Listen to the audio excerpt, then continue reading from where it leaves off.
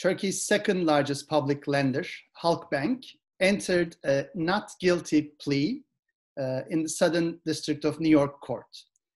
This is a landmark case, not only because it's about the largest ever sanctions evasion case in the history of US sanctions, but also it gives us an opportunity to think about how the Islamic Republic of Iran exploits humanitarian exceptions to fill the regime coffers.